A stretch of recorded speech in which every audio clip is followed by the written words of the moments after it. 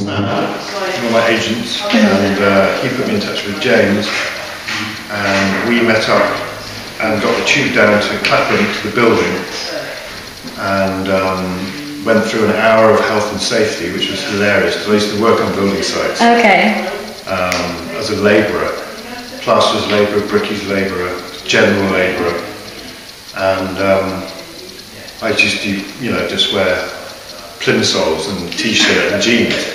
These days, Christ, you've got to go through this, whole rigmarole of getting ready in jackets and glasses and hats and steel toe caps and, all this crazy stuff. Yeah.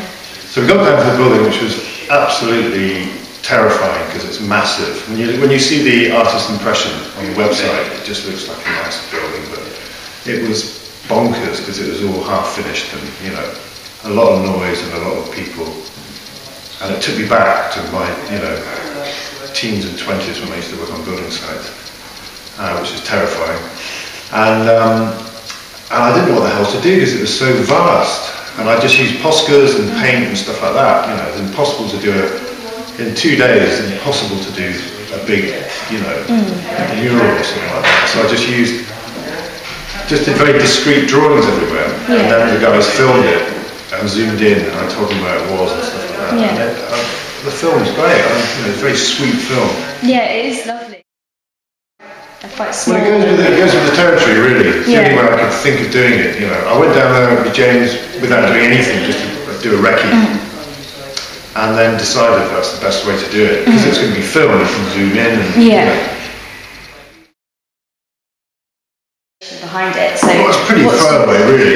It's just using.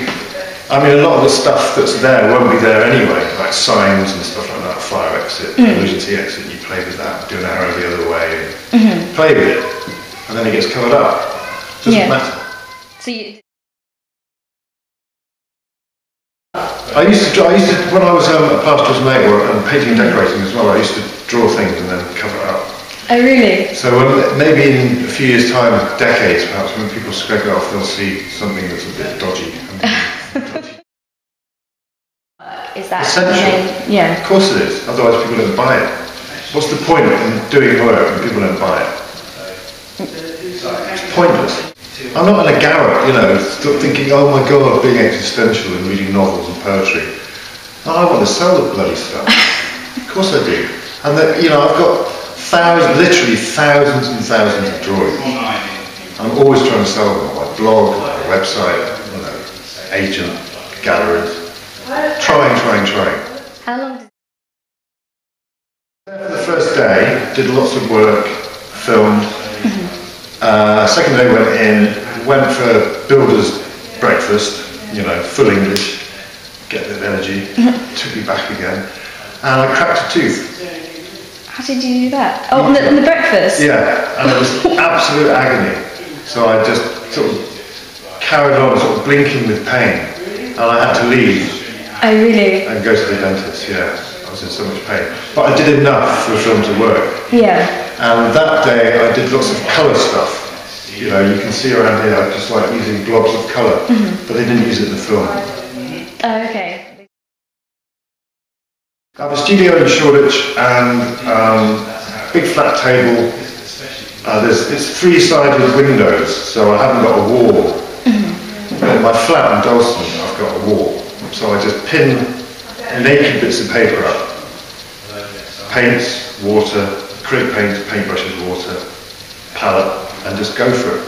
I have no idea what's going to happen. So it's total enjoyment. So you don't get your inspiration from like a still life in front of you, or sometimes I get inspiration from everywhere. The bus, television, family, my mad family, the madness of the world, sex, religion, ridiculousness of religion, birth to death, all the kind of classics, really, and literature. If I got a block, I've got a block. That's the trouble with blocks. There's nothing you can do about it. You can go, I was flicking through the paper on the bus over here, and everything's depressing. There wasn't one good bit of news. Even the Oscars I find totally depressing. Oh, really? Why? Because it's shit. It's just shit. It's just money, money, money. and you know, terrible frocks and red carpet and aren't we great? What have they done for us? Entertained us for an hour and a half? And you don't think that warrants? No, it's about money. Nearly everything these days is about money. Why do we pay out the bankers?